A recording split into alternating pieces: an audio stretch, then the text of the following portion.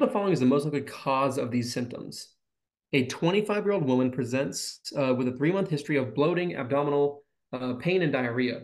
The symptoms usually occur 30 minutes to 2 hours after consuming milk or dairy products. She has no other significant medical history, and she denies any recent travels or antibiotic use. She has not experienced any weight loss or fever.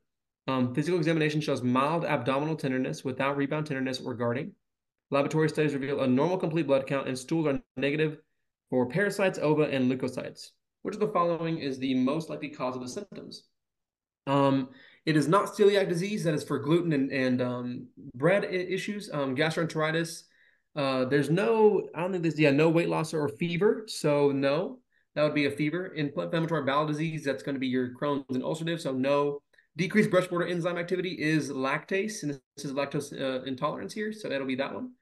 And then irritable bowel syndrome, that's going to be like, I always think about it, and I could be wrong with this, is like back and forth between like diarrhea and constipation, diarrhea and constipation. And so there's nothing here with that. And this is, I'll be confident with saying D. Good. Love it. Love the confidence, right? Love the explanation. It's getting better and better, right? You're putting it all together. Obviously this is a longer stem. I always say, you've worked through it beautifully, but with longer stems, you always got to worry about any kind of buzzwords, things like that, because it's going to lead you to the wrong direction. The longer the stem, right, the easier it is to look at things holistically, but the harder Mhm. it is to dodge like the landmines that are buzzwords, right? Yep. So definitely for sure you worked through that well. You got a diagnosis, you stuck with it, and then you picked the answer that correlated with your diagnosis.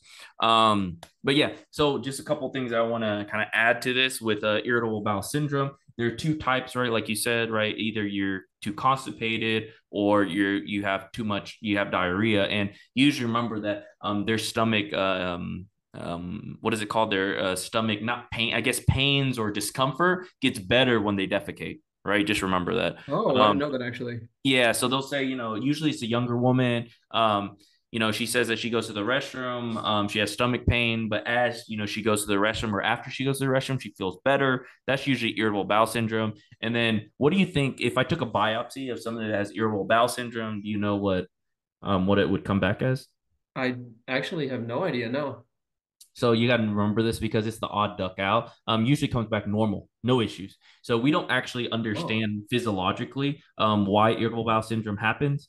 Just know that irritable bowel syndrome also correlates with a lot of psychiatric disorders and also chronic pain disorders like that fibromyalgia, makes sense. Yeah. depression. Right, we like you'll start to realize there's a collection of diseases that we don't actually fully understand, which is why we created that disease. Does that make sense? Right? It's like, oh, Yeah. I have this, 1% of patients that come to a GI clinic and they keep complaining of stomach pain, can't find a reason, but they feel better after, going to the restroom. Okay, let's just call that irritable bowel syndrome. But we don't, we have no medication. Sometimes stool softeners help, sometimes they don't. So it's kind of things like that that you learn about.